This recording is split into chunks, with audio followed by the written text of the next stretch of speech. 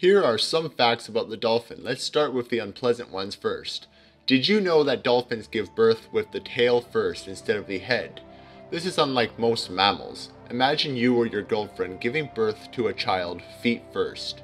It doesn't know what's going on, it's going to be kicking around in there. Ouch. The word dolphin also comes from the ancient Greek word Delphis, meaning with a womb. I also have read that the dolphin was considered the animal of romance.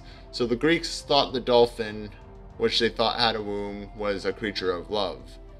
I'm just going to let your sick, twisted minds imagine whatever comes next. Oh, also, on top of this, in mythology you can find many coins from Greece with men or boys riding the back of a dolphin. Dear God.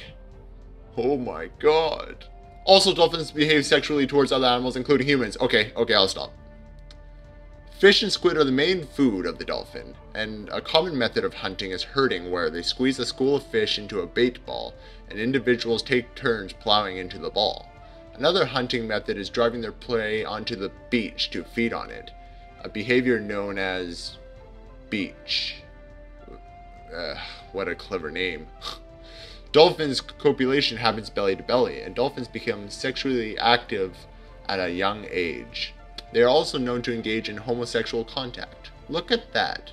Looks like the bigots can't say homosexuality isn't natural now. Dolphins also engage in masturbation and stimulation of genitals using the rostrum or flippers. Stop. Stop imagining it. Dolphins need to breathe air to survive, just like people.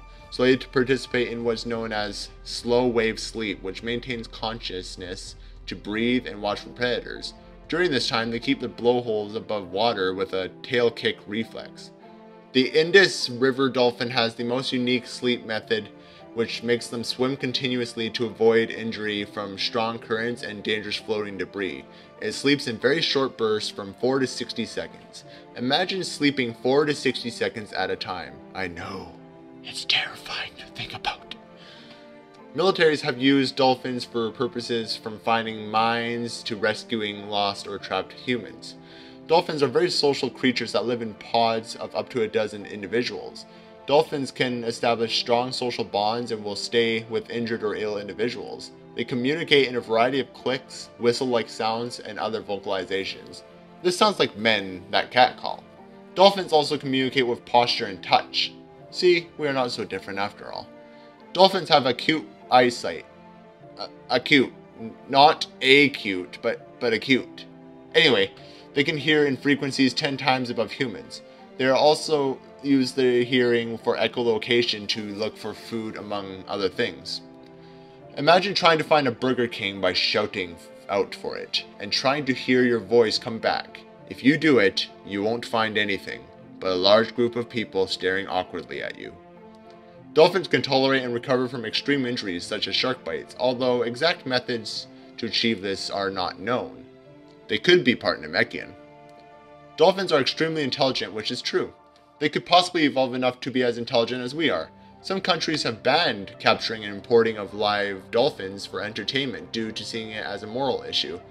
Speaking of evolution, dolphins are descendants of terrestrial mammals, which basically means that one day, long ago, the dolphin ancestor was like, screw this, I hate living on land, I'm going to evolve for 55 million years to live in the water. It is kind of the human equivalent of, I don't want to live on this planet anymore. A group of dolphins can also be called a school as well as a pod. Males are called bulls, and females are called cows, and kids are called calves. This would make it very confusing if you worked with both dolphins and cows. Who the hell comes up with these names? Just remember, it is good to respect the dolphin, because we may have made Planet of the Apes, but nobody has ever thought of Planet of the Dolphins.